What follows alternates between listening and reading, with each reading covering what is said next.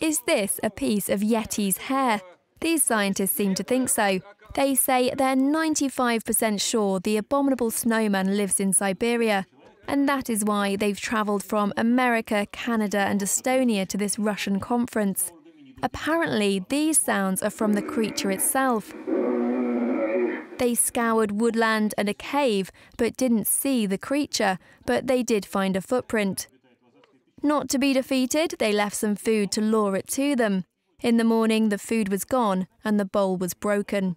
So no sightings so far, but a hair, a broken bowl, some noises, and a rather large footprint.